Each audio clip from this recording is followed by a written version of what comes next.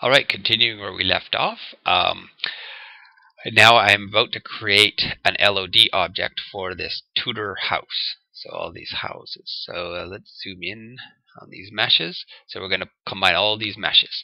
So the first part of the procedure is the same. We just create an empty game object. I'll call it house. I could add the LOD component now to that object, or later, doesn't matter. So I've added the LOD component. We need to add the meshes. So we're going to add these various meshes to house. Okay, losing prefab because I'm dragging those out of the Blender file and into that one. Unlike Unity LOD, these meshes can come from different places. In this case, they're all out of the same file. They were all modeled in the same file, but you could have them modeled in different files and drag them in. And then we need to set up these levels again. So I just add level. I click this plus 1, 2, 3. So I've got 4 levels. And then we add LOD 0 to the first one, LOD 1 to the second one, LOD 2 to the third one, LOD 3 to the fourth one, and then we set the screen distance. So let's say maybe half the screen. That'll switch at 16. Maybe 0.2. That'll switch at 40. Let's make that 0.1. That'll switch it at 80. Then 0.06. That'll switch it at 130, and then the last one will be visible to 0.02. Now let's make it higher, 0.5. Now a little lower, so 0.4. So that'll switch it out at 200. So there. Now I think we can. Oh, and we should. These meshes all have to be piled on top of each other. So let's go to the house, set the transform to 0. And then for each of these meshes, we'll set the transform to 0 so they're all centered. Okay, and now this LOD object I think is ready for business. So let's put it in front of the camera. Oh, it's already in front of the camera. Good. So we can press play. And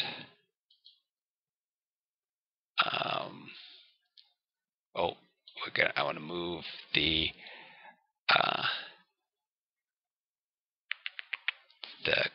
camera. Where's the camera? Main camera. So we move the camera.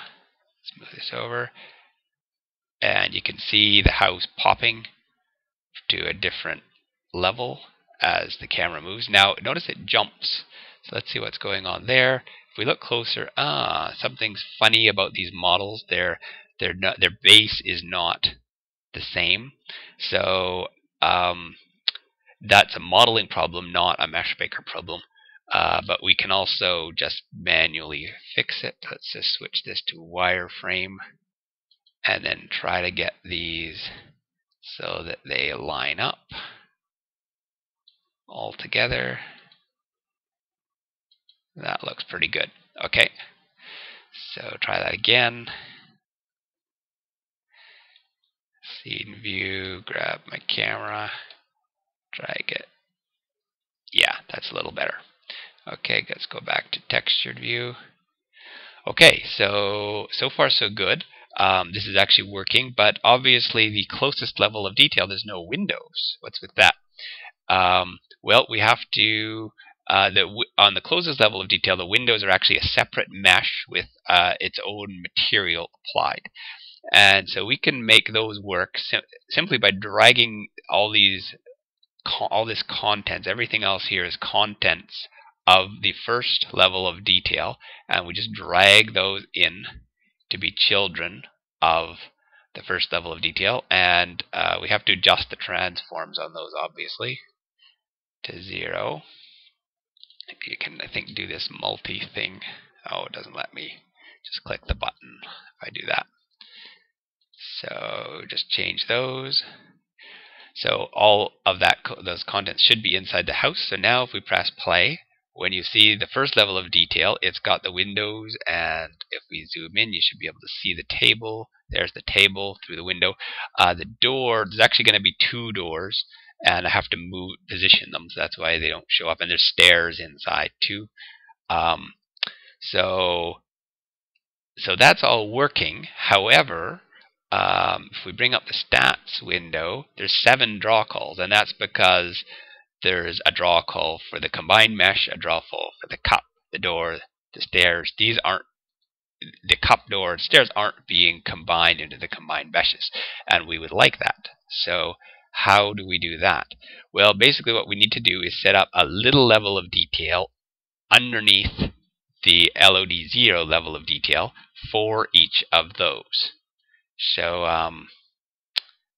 let's go out here. So I create another game object, drag it in to the level of detail. I call it cup. I'm going to drag the other cup to be a child of this cup. And then I put the renderer on the parent. So you can't actually put the renderer, you're not allowed to put the renderer on the on the object that has, you're not allowed to put the LOD component on the object that has the renderer, because the renderer gets disabled when things happen, and you don't want the LOD component to be disabled, because then it won't receive its update calls and things won't work properly. So then we drag the cup up to here.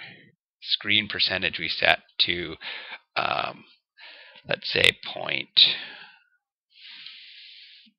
or something.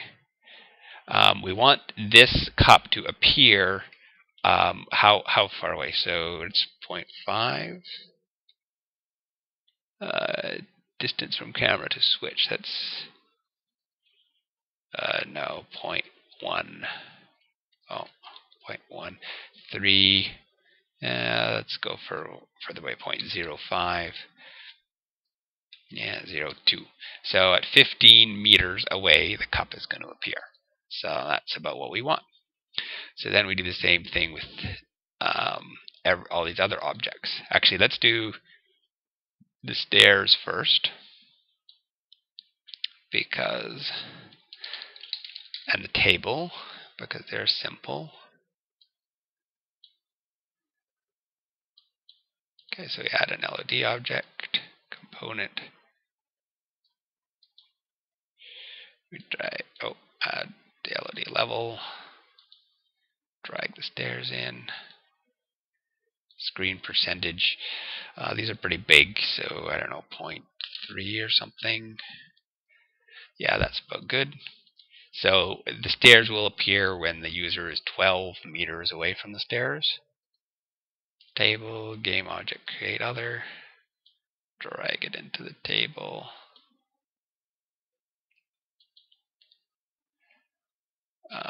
No, that's not what I wanted. I want it up under the LOD.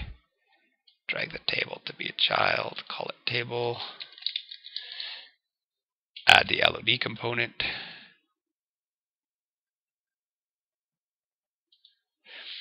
And add a level. Drag the table. Let's say 0.5, no, 0.2.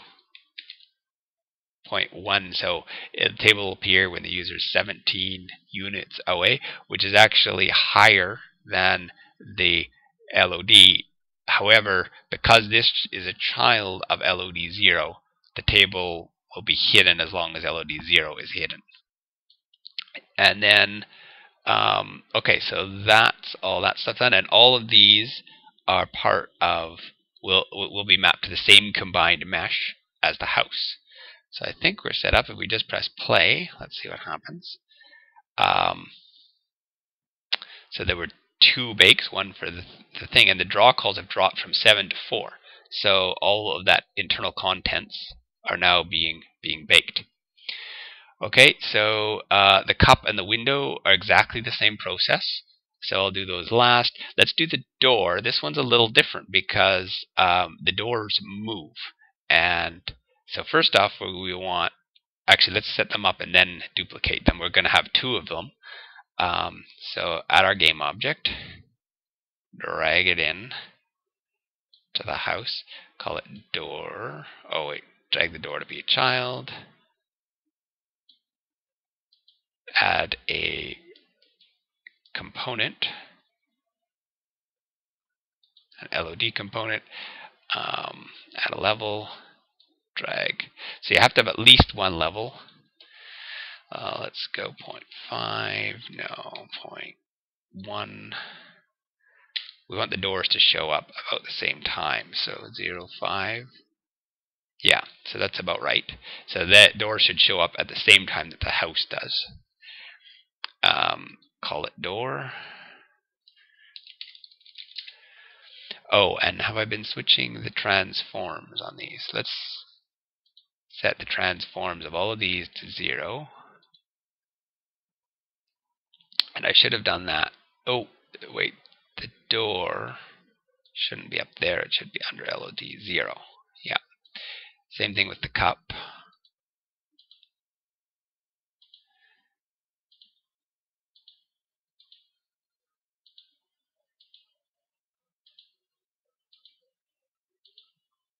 Okay. So what's interesting about the doors, we want 2 of them. So let's create the second one. Control D. And then let's position them. And this is easiest to do in wireframe. So I've got a door selected. Let's name them differently so I know which one's which. Door 1, door 2. So we've got door 2 selected. I'll move it out. Oh.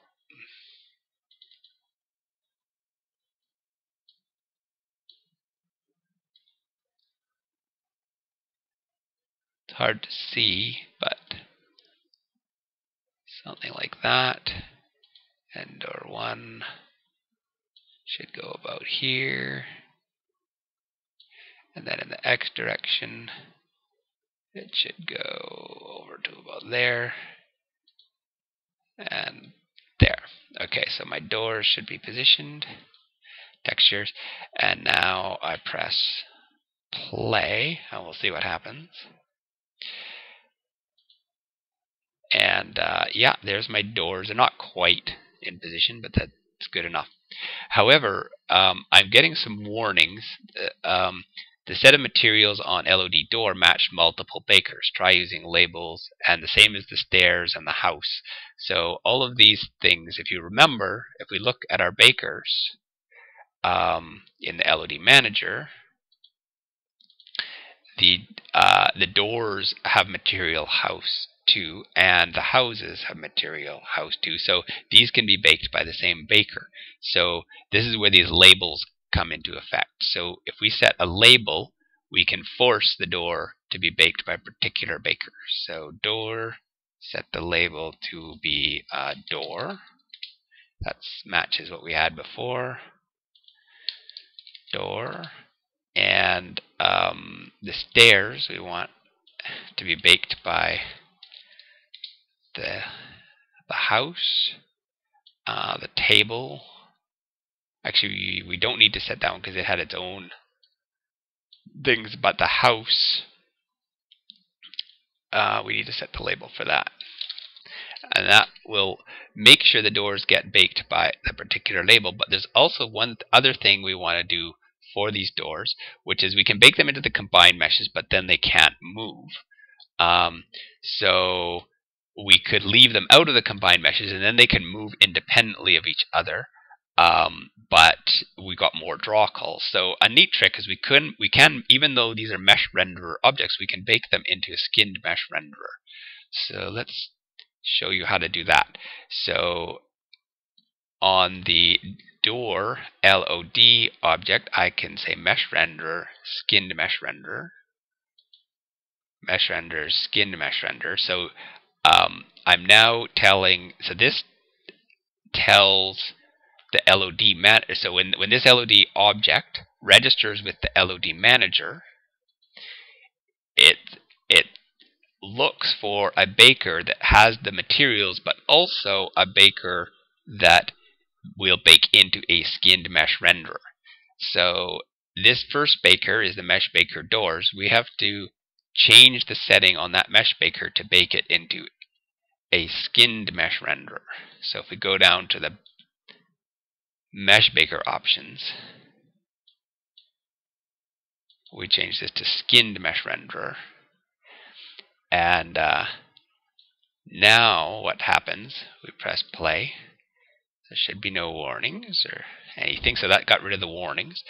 And drawcalls is 5. That's higher than it should be. I'm surprised it's that high. There's a mesh for the doors. Oh, you know what I think it is? Okay, so there's a mesh for the doors, a mesh for the house, a mesh for the windows, the ground, and I think one of these is causing 2 drawcalls, because probably the transparent one. But look at this. This is very cool. If we look at the doors, the renderer on the door is disabled, but it's visible. It's in the combined mesh. However, if we move that door, it moves independently of the other door, and that's because its mesh, if we can find it here, its mesh is a skinned mesh. So both doors are combined into the skin mesh. So there's one draw call, but it's a skin mesh, so you can move that door.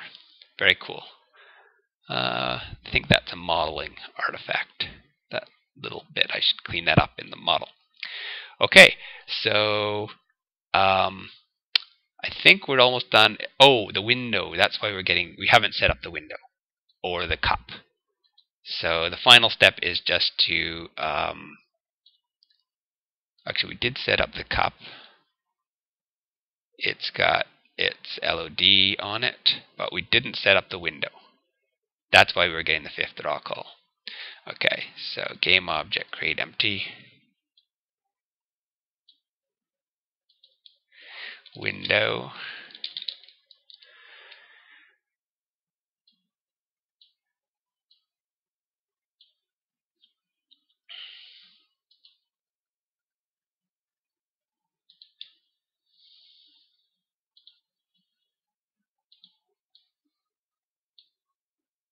Screen percentage 0.1, 0.2, 0.3, 5. That's about right. The windows will show up rough. Actually, let's go 0.4. They'll show up about the same time the house does. So there we go. This should work, and we should have lost a draw call.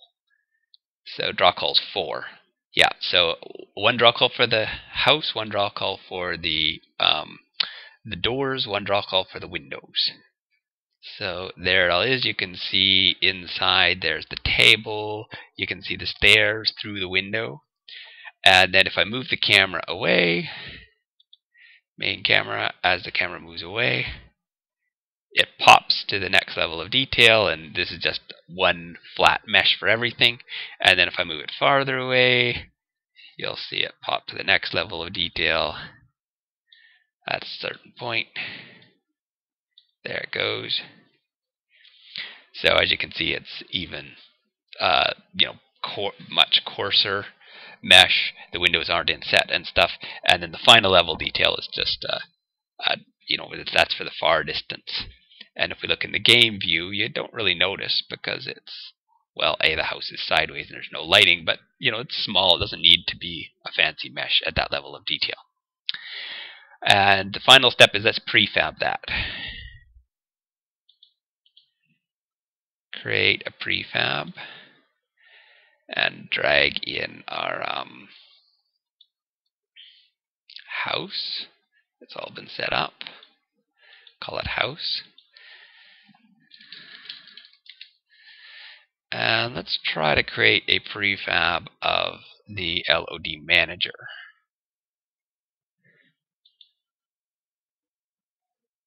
LED, create a prefab.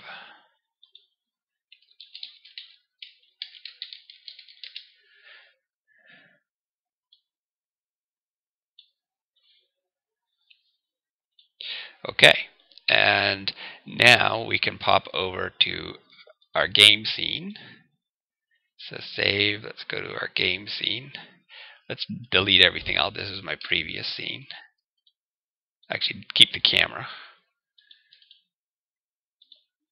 I set all this stuff up previously. And I'll keep the ground because I haven't done anything with the ground. And then we can just drag our new LED manager in. Drag a bunch of houses. Duplicate those a few times. Move them around.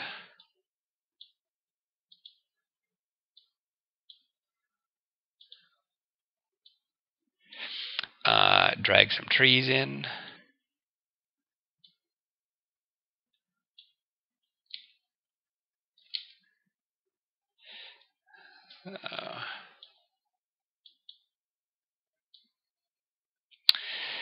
And make sure our camera has the LOD camera script on it, and I think we're ready to go. Let's clear this.